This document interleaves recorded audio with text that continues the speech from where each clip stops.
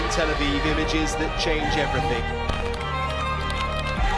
After days on a razor's edge, Ukraine is now a nation at war. It won't be bloodless. The port of entry is now closed. The sharing of biased and false news has become all too common. Talk of rebuilding the temple is no longer considered a fringe idea. Good morning. Are you ready? Look up. Look up. If you're visiting with us, welcome. We're glad you're here. We're in a message series entitled Look Up, Hope for the Future. And if there's anything all of us need, here's the reality. We need hope.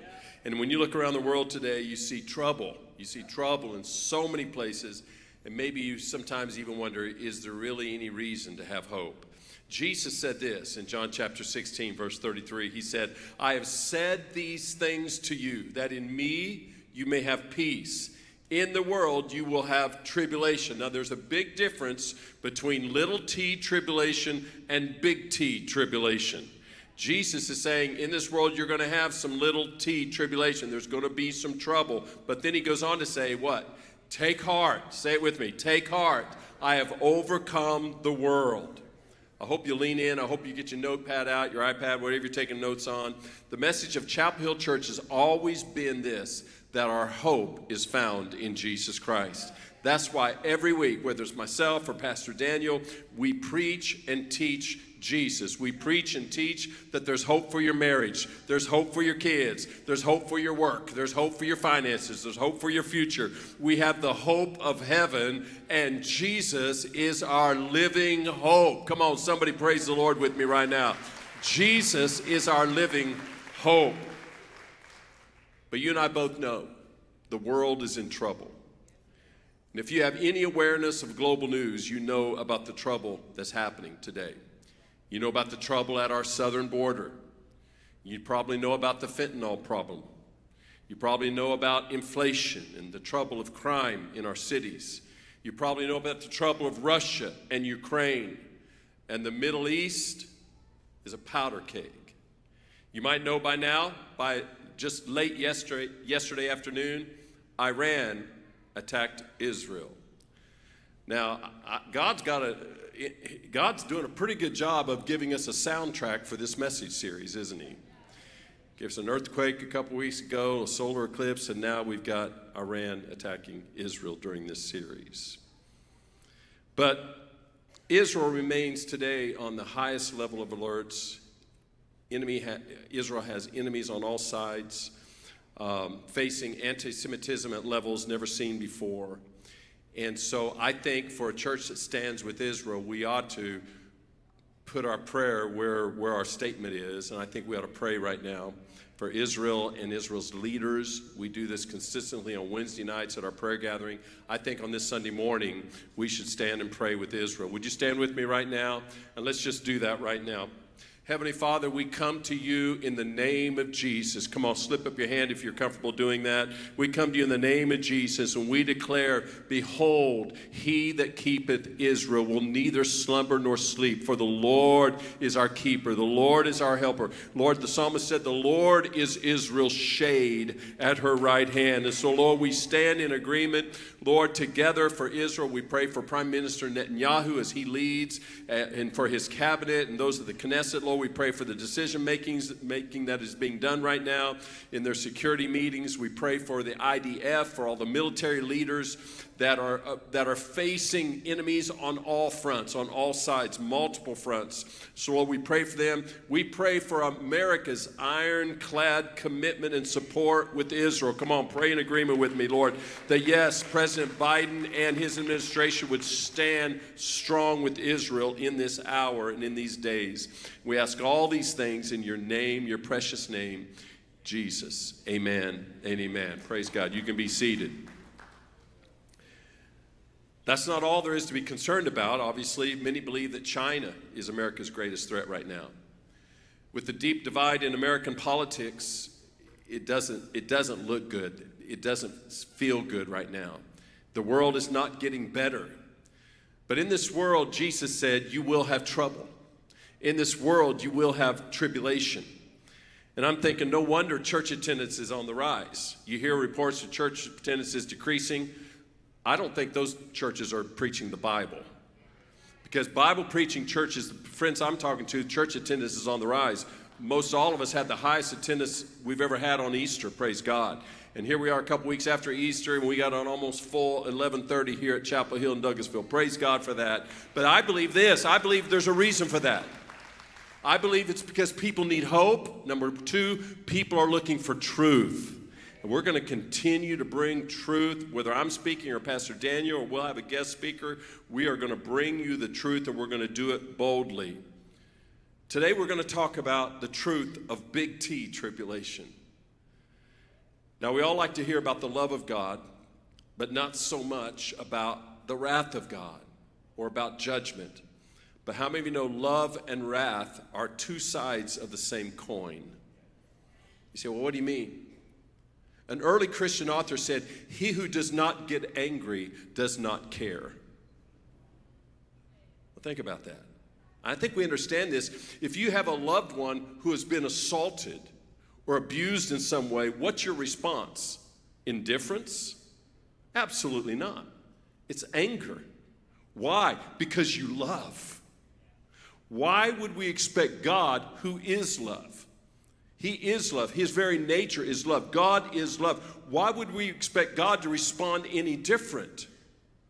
And his love and his judgment are both seen in the end times. Now, what do I mean about the end times? Let me try to catch everybody up for just a moment. If you missed any of our previous messages, please go back and listen. The Bible has much, much, much to say about Israel in the end times. It also has much to say about deception and apostasy. Pastor Daniel preached a message about that in week 2 of our series. The Bible has much to say about the rapture. We talked about that last week. It also has much to say about today's topic, and that topic is the 7-year tribulation period, which I believe is immediately following the rapture, which I'll say the tribulation is a somber warning for the unbeliever. Let me say it again. It is a somber warning for the unbeliever. See, when you hear words like the end times or the apocalypse or Armageddon or global destruction, you may just think, that's just science fiction or that's just the movies. But here's what I think about when I hear those words. I think about the Bible. I think about the future. I think about what God says is still to come, because this is all about biblical eschatology. What is eschatology? Eschatology is the study of future things. See, one day Jesus is going to return. Jesus is going to return to right the wrongs. And the Bible tells us what's going to happen, and it tells us in detail. And rather than think, well, that's just outrageous or that's just crazy, well, maybe, but only if you don't have an understanding of the Bible or if you don't believe it. But we believe it.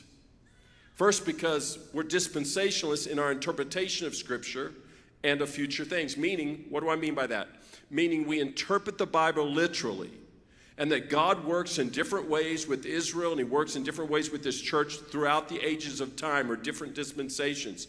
Yet, salvation is always by grace through faith alone, whether it be for Jew or Gentile. It's by grace through faith. And then secondly, we believe it's because God's word has never been wrong.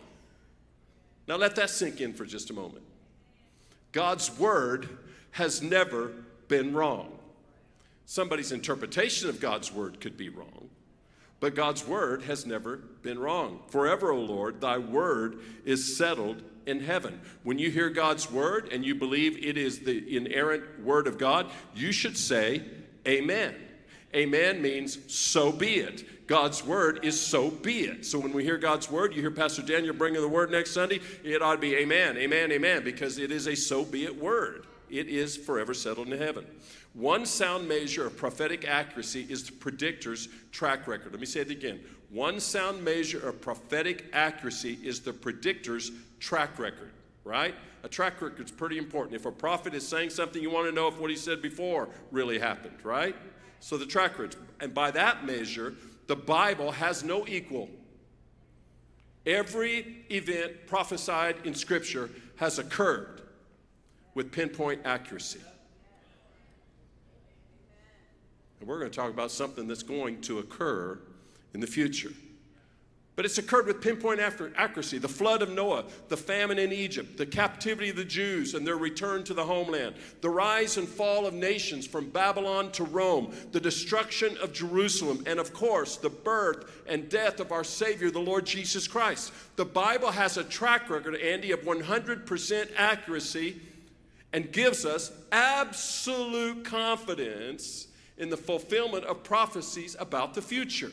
And one of those prophecies that is on God's master calendar that the Bible is really clear about, even though the way it's written and the way you read it through Revelation is really fairly difficult to understand. But if you'll read it carefully and ask the Holy Spirit to help you, following the rapture, there's a time called the tribulation period, which leads into a period called the Great Tribulation. What I mean by that, the first 3.5 years is going to be a time of tribulation, little t, but there's going to be a time that's going to kick in about the 42-month mark where there's going to be Great Tribulation, big T tribulation, and it's going to impact the entire world. Now, I'm going to break this down for you and give this to you the best I can in the next 25, 30, 35, 40, 45.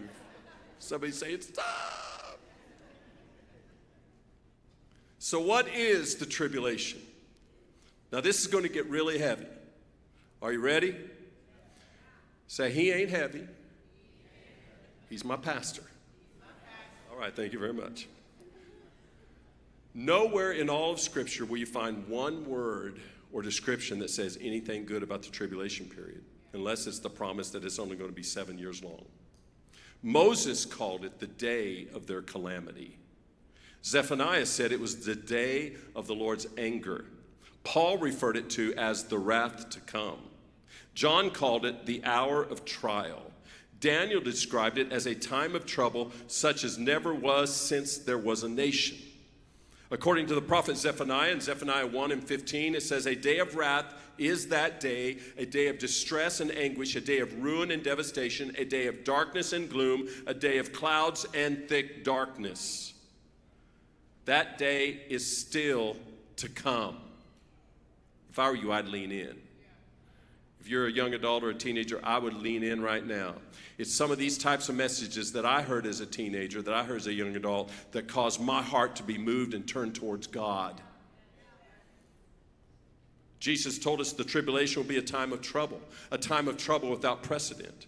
Matthew 24, verse 21, for then there will be great tribulation, such as not been from the beginning of the world until now, no, and never will be. And if those days had not been cut short, no human being would be saved or would survive. But for the sake of the elect, those days will be cut short. Those days will have to be shortened, the Bible says, by a third, just so people will survive them. There's so much about this in Scripture, beginning in chapter 4 of Revelation, and because of time, I can only give you an overview, but you can read it this week. I would encourage you in Revelation chapter 4 to Revelation 19. The prophet Daniel has a lot to say about it, but John tells us in Revelation that this time, following the rapture, there will be no, let me just tell you, give you a 30,000-foot overview of what's going to happen during the tribulation. What is it? There will be no peace. It will be a time of much bloodshed. Hail and fire will burn up the earth's grass. It will destroy 1/3 of the trees. The Bible says this. Intense famine will dry up food supplies. Rivers and seas will become too polluted to sustain life. Some will dry up entirely. The sun will scorch the earth and its inhabitants like fire. 1/4 of the world's population will die from war, starvation, and predators. Giant earthquakes accompanied by thunder and lightning will destroy cities. Mountains will crash into the seas. There will be tidal waves. Swarms of insects will darken the sun and inflict painful stings. If we thought COVID-19 was horrible, John says in the tribulation there will be epidemic plagues that will kill 1/3 of all mankind. And everyone will flee the cities to hide. Other than that, it's going to be a great time.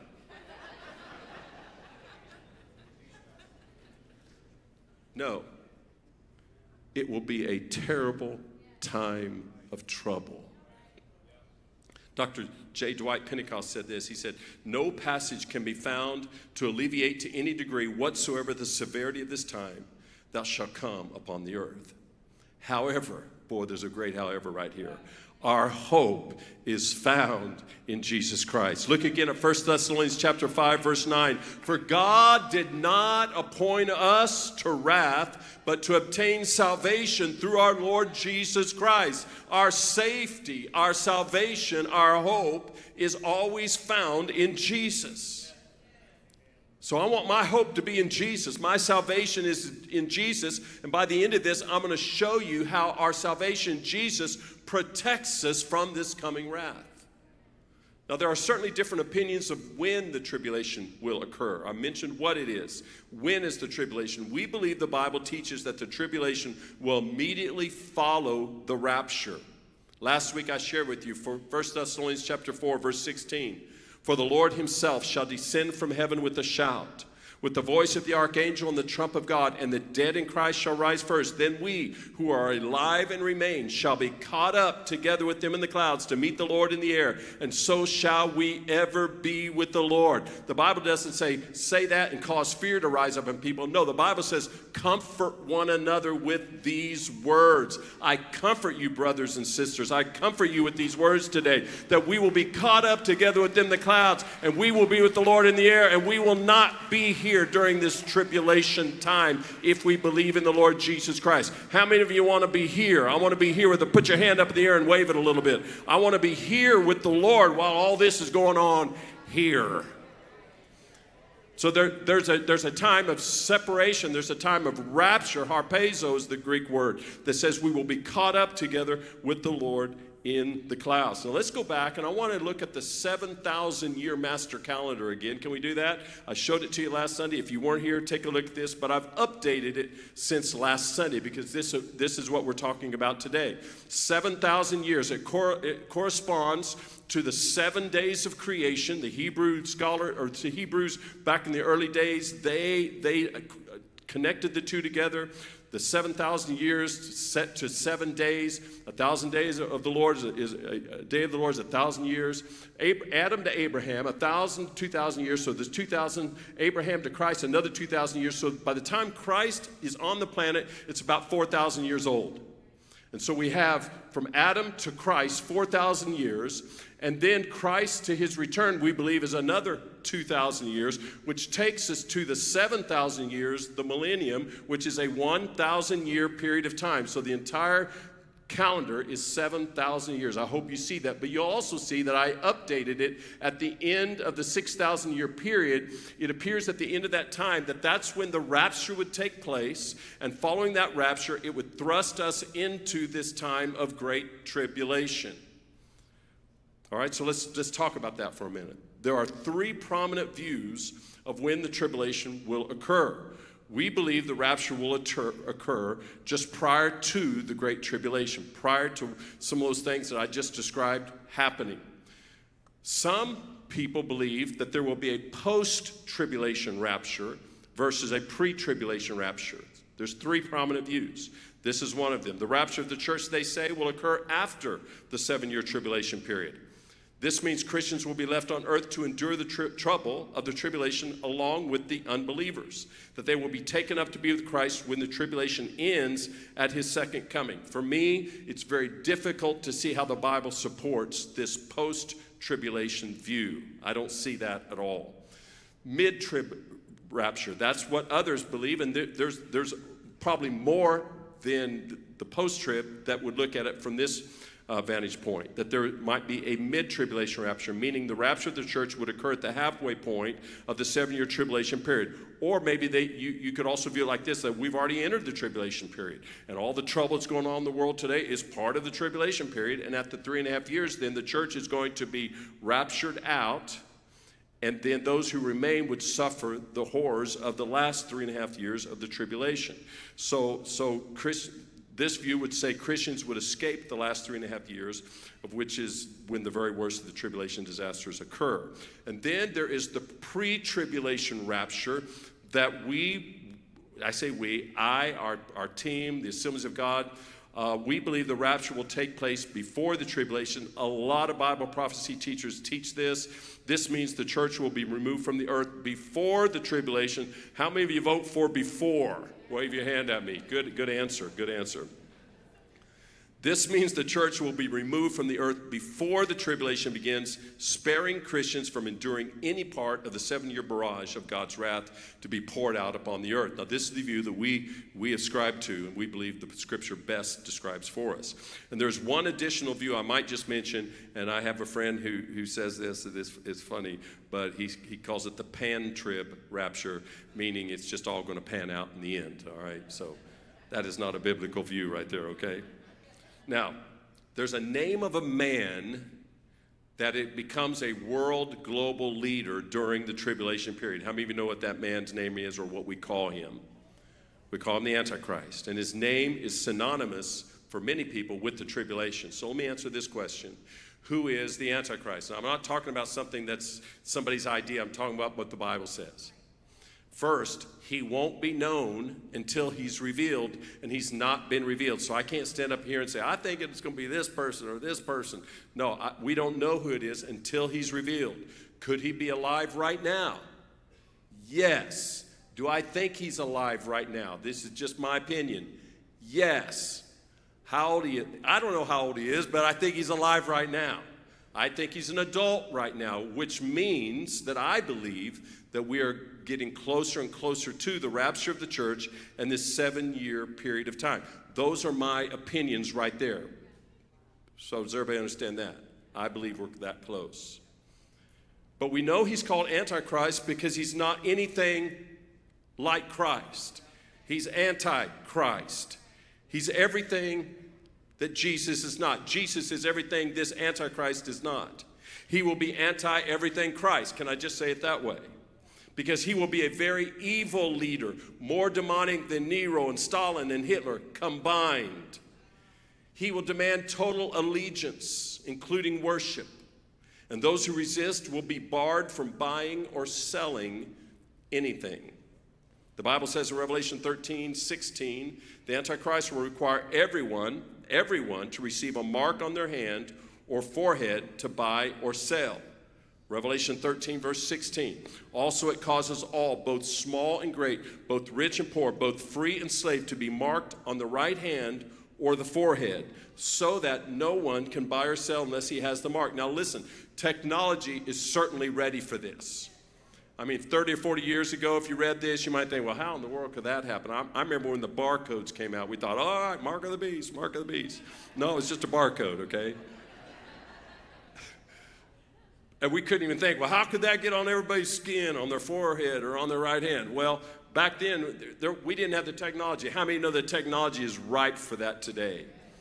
That would not be a big deal. That technology is already in place. I personally think that it will be a visible mark on the hand or on the forehead where it can just be scanned and scan you, or you walk through something and they scan you. Not you. Not you. Or it could just be a chip that's inserted with all your information and the information that the world wants from you. But we know that the mark is the name of the beast, the Bible says, or the number of its name. This calls for wisdom, the Bible says, verse 18. Let the one who has understanding calculate the number of the beast, for it is the number of a man, and his number is what? 666. Now you say, well, what does that mean? What is that? Well, the Hebrew and Greek language assigns a numeric value to letters. So if you add all the numeric values together from the name of this man, it ends up being 666. The Bible prophesies it. It will happen. There will be a man whose name numbers 666. So if someone has received the mark of the beast on their hand or on their forehead, they will be wearing and carrying the name of the Antichrist. Basically, the person who accepts that has sold themselves, have given themselves over to the Antichrist, and the Bible says that seals the doom of anyone who takes the mark. So I'm here to tell you today that if you're riding the spiritual fence today, or if you're an unbeliever, or if you begin to follow Christ, but then you walk away from Christ and the rapture takes place and you find yourself in the tribulation, hear this pastor right now. Never, ever, ever take the mark of the beast. Now you say, well, I won't be able to buy and sell. Exactly. And the Bible says that you will likely be strongly persecuted, probably martyred. And you say, well, if I don't take the mark of the beast, I'm going to die. Yes, but you've got a question to answer. Do I need an earthly momentary death, or do I want to have eternal death, which taking the mark of the beast will put you in that place? Say this isn't heavy. It's the truth. It's the truth of Scripture. This calls for wisdom. Let the one who has understanding calculate the number of the beast. And the Antichrist's lust for power will not cease until he has the entire civilized world in his evil grasp. And we see that happening.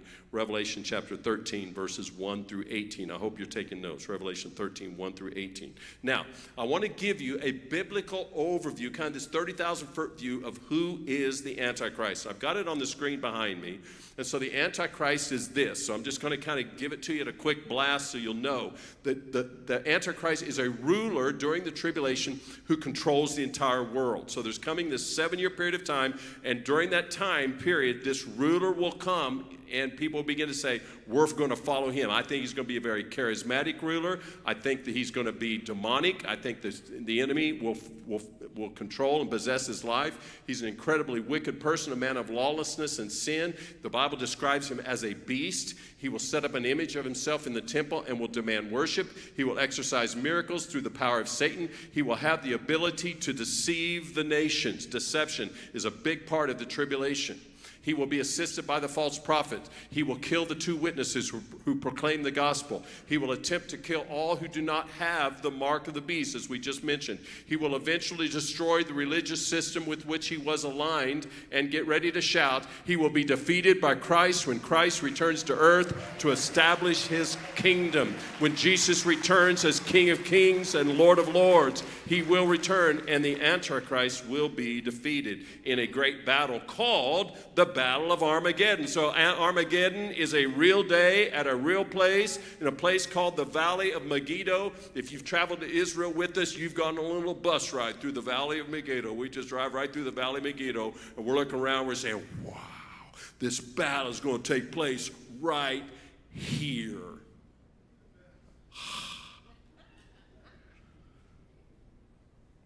It's going to happen. It's going to happen. So we've talked about what is the tribulation, when it is, and who is the Antichrist. Now let's talk about the purpose of the tribulation. The tribulation will be brought on the earth by man's increasing rebellion and rampant sin. Does it feel like it's increasing? Oh my goodness. Rampant sin, pornography. I could go down the list, Daniel. Sex trafficking. Oh, I won't go down the list. It seems the tribulation is designed to accomplish 2 things. First of all, to purify Israel. Israel is such a significant part of the end times and God's relationship with man. Secondly, the purpose is to punish sin. Israel exists as a result of God's promise to Abraham. Israel was, is, and will be the apple of God's eye. However, the Jewish nation has tested God's patience throughout the centuries, turning away from God time and time again. And Israel is currently away from God. Now, there are certainly some Jewish believers, but they are currently away from God. But despite Israel's persistent rebellion, God will keep his promise. Not only because God is a promise-keeping God, but also because he has a deep love for Israel. They're the apple of his eye. Yet the tribulation will be the fire that purifies Israel. Moses spoke of Israel's purging in the last days. Deuteronomy chapter 4, verse 31. When you are in tribulation and all these things come upon you in the latter days. Now think about this prophecy all the way back in Moses' days. He's saying to Israel, you will return to the Lord your God and you will obey his voice. For the Lord your God is a merciful God. He will not leave you or destroy you or forget the covenant with your fathers that he swore to them. That's one of the reasons why we stand with Israel. God is a covenant-keeping God, and he made a covenant with Israel. The Apostle Paul left no doubt as to whether this purging prophesied by Moses would be effective. Romans chapter 11, verse 26, and in this way all Israel will be saved. As it is written, the deliverer will come from Zion. He will banish ungodliness from Jacob or Israel, and this will be my covenant with them when I take away their sins. Who's the deliverer? Capital D. The deliverer is Jesus Christ, the Son of God. He will defend them in that last day and in that last great battle of Armageddon. So in the tribulation, God is dealing with Israel. Israel will be saved. Also, God is dealing in the tribulation with those who have rejected him. This is where we come in. Don't reject God. Don't reject Jesus, his son. The Bible makes this very clear. For the wrath of God is revealed from heaven against all ungodliness and unrighteousness of men who by their unrighteousness suppress the truth. You say, well, Pastor Dave, is that me? Because I've sinned. I know that. Am I going to be a part of that tribulation? God's going to pour out his wrath on me? No, God poured out his wrath on his son Jesus at Calvary's cross when he took on the sins of the whole world as a sacrifice for your sin and my sin. Praise God. He took my punishment. He took the wrath that was designed for me so that I wouldn't have it. Praise God for that. God, watch this, who is infinitely good, abhors evil because evil is the enemy of goodness. Therefore, God rightly directs his wrath at evil. God is all good. He's a wise, he's a loving creator. Watch this, who hates anything that spoils, defaces, distorts, or does damage to his image-bearing creation. That's us. We're his image bearers. If God does not hate racial prejudice, he is neither good nor loving. You say, well, I hate racial prejudice. So does God. Because he's good and he's loving and he's kind. If God is not wrathful at child abuse, he's neither good nor loving. To paraphrase Dr. David Jeremiah, if God does not hate the arrogance and evil that allows people to beat, bully, kill, and enslave one another, he is neither loving nor good nor wise. But God is all good. And remember, it's goodness, follow me, it's goodness that executes justice. Did you hear me? It's goodness that executes justice. It's goodness that holds the guilty accountable. That's why America's judges and America's courts should hold the guilty accountable. Of course, there's a lot of different situations, and you've got to show grace and mercy at certain times, but there's also a place to hold people accountable for their crimes. And God is the only fully righteous judge. Praise God for righteous judges in America. There's many of them. But God is fully righteous and fully good and always right. Now here's another question. We've answered it partially, but let's keep going. Can people be saved during the tribulation? Or more clearly, can people who miss the rapture still be saved? Yes, many people will decide to follow Christ after the rapture, but those who are saved during the tribulation period will face very, very severe times. We've already alluded to that. The book of Revelation makes this clear. Let's circle back around. I want you to hear this again. Revelation 20, verse 4. I want you to look at this passage. It says, also, I saw the souls of those who had been beheaded. Now, that's gruesome, I know, but that's what the Bible says. I saw the souls those who have been beheaded for the testimony of Jesus. That's happening in the world today. Islamic extremists are beheading, are actually martyring, killing Christians for their testimony of Jesus. And those who had not worshiped the beast or its image and had not received the mark on their foreheads or their hands. So that type of martyrdom is in the future. These people came to life and reigned with Christ for 1,000 years. So they didn't just die and doomed for destruction, but they lived, and the Bible says they came to reign with Christ for 1,000 years. Daniel in the Old Testament and John in Revelation in the New Testament both clearly state that people who decide to follow Christ during the tribulation period will be persecuted, even martyred by the Antichrist. So, here we go. I'm confident of these two things. First of all, watch this, listen to this. Believers today will be raptured by Jesus, I believe, before the tribulation begins. And we will be saved from God's wrath. This, my friends, is the blessed hope that we have in Christ. I'm also confident of the second thing. Those who wait to receive Christ until after the rapture will suffer persecution, even death. But these new believers will be rewarded eternal life.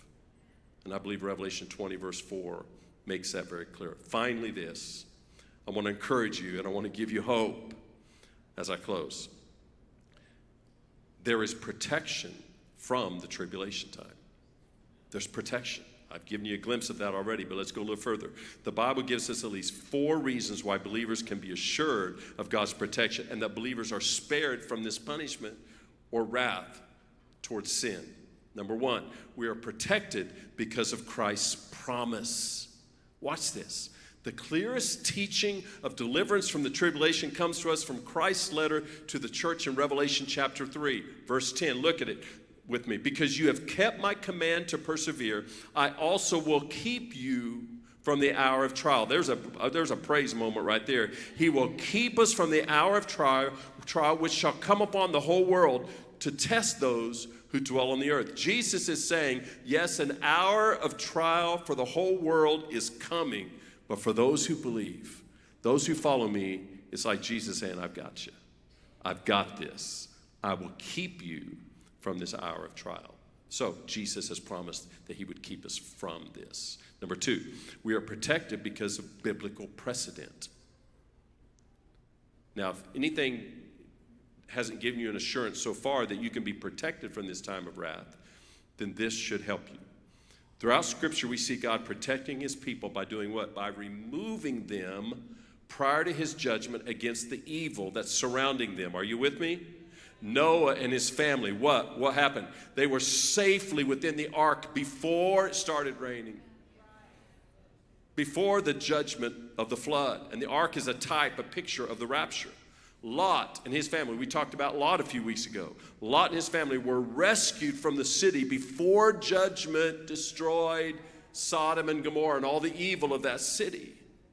The firstborn among the Hebrews in Egypt were sheltered by the blood of the Passover lamb before judgment came upon the firstborn of the Egyptians. The Israelite spies were safely out of Jericho before judgment fell on that city.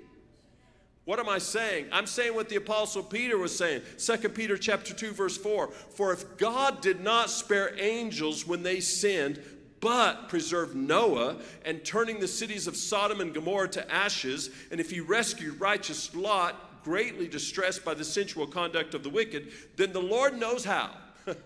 Then the Lord knows how. How to do what? How to rescue you. He knows how to rescue the godly from trials. Do you see it?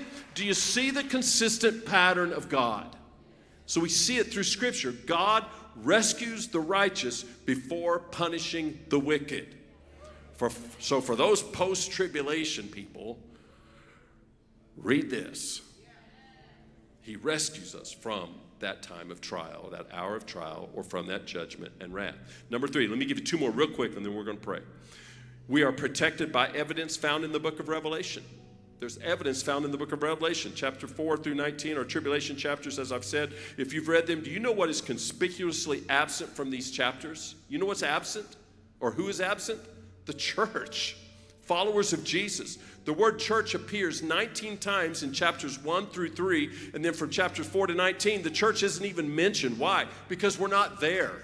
We're not found in the time of tribulation. We have been protected from this rescue, which is the rapture of the church. And then finally this, and I close. We are protected because of Christ's sacrifice. Thank you, Jesus. If Jesus is our Savior, what did he save us from? Jesus paid an enormous price to save us from the penalty of sin. He paid a debt he did not owe. I owed a debt I could not pay. I needed someone to wash my sins away. And now I sing a brand new song, Amazing Grace. Christ Jesus paid a debt I could not pay. God is all loving. He is all merciful. He's not willing that any should perish, but that all should come to repentance. But he never forces anyone to do it. He just gives you a privilege to be in a place like this, or to have a friend share the gospel with you, or to expose you to God's love in some other way, to where you're feeling the drawing and the wooing of the Holy Spirit that says, come to Jesus, give your life, surrender all to Jesus, so that you can be safe, so that you can quit sinning and offending God and be separated from him. Can I tell it like it T.I. is? That's what sin does. Sin separates us from God. Oh, I know you want to. I know you may even be addicted to it. But God has a power that can set you free. He who the Son has set free, come on somebody, is free indeed. And he wants to set you free from that thing that has you bound. But you've got to come to him and say, Jesus, I want you. I need you. I want to be saved. I want to quit sinning. I want to follow you and do your will and do your work. That's what he wants. That's what he's called you to. He's calling us to salvation. I know we're out of time, but we're not out of time for this. And that is to give you an opportunity to say yes to Jesus and repent of your sin. Now, repenting of your sin is not saying I'm sorry. Confessing your sin really says I'm sorry. God, I've acknowledged that I've sinned. I've confessed. But repentance is this. Stay with me. Repent, for the kingdom of heaven is here. Repent, because the kingdom of heaven is right at the door for you. But you got to repent. Repent is to say, I'm going to have a change of mind. I'm going to have a change of direction. I'm going to have a change of life. And I'm not going to keep going the same direction. See, some people come into church at this moment, they sign up for salvation. They sign the card. They shake somebody's hand. They say, okay, I'm in. And they keep walking the same direction. That's not repentance. Repentance says, I hate the sin that I've been walking in, that I've been doing, and I'm going to turn around and I'm going to follow the Lord Jesus Christ, who is pure, who's holy, who is right, who will lead me in the way of life, in the way of righteousness. So what I'm saying to you today on this Sunday morning, I'm asking you to be patient with me for just one more minute, because I'm asking you to repent of your sin and to follow Jesus and be ready for that great day of the rapture of the church. And if you're watching online right now, this is for you also. Say yes to Jesus, repent of your sin, and follow him, and be ready. Be ready. So let's pray with your heads bowed and your eyes closed. I'm not going to ask you to stand or walk an aisle or anything, but I am going to ask you to make a faith decision. And at the close of the service, I am going to ask you to tell somebody, or at least tell somebody, that you made a change in your life today and you're going to follow Jesus. You can be a family member or a friend, but you need to tell somebody. When you truly repent, people are going to notice there's something different about you. If you're here today, I'm going to just ask you on the count of 3, and you say, I want to make Jesus the Lord and Savior of my life. Maybe you once did, but you've wandered a long way away from him, and today you're coming back. You want to be ready on that great day of the Lord. You want to be ready when Jesus returns. You want to be ready even if you were to die today. You want to be ready. You want to be saved. You want to be ready and have eternal life. And you're ready to confess your sin and repent through this prayer. On the count of 3, I'm just going to ask you to slip up your hand right now. All over this room, hands are going up. Young and old, men and women, black and white. Come on, everybody, lift your hand. You know you're ready. You know you want to be ready. Today's your day. Today's the day of salvation. Anybody else? Anybody else? Okay, we're going to pray this simple but very powerful prayer. Pray it with me. Dear Lord Jesus. Say it out loud. Dear Lord Jesus, I give you my life. I know that I've sinned. I know that I've gone my own way. And today I turn. Today I repent. I turn to follow you. I ask you to forgive me of my sin. I ask you to cleanse me and wash me. Make me a brand new person on the inside.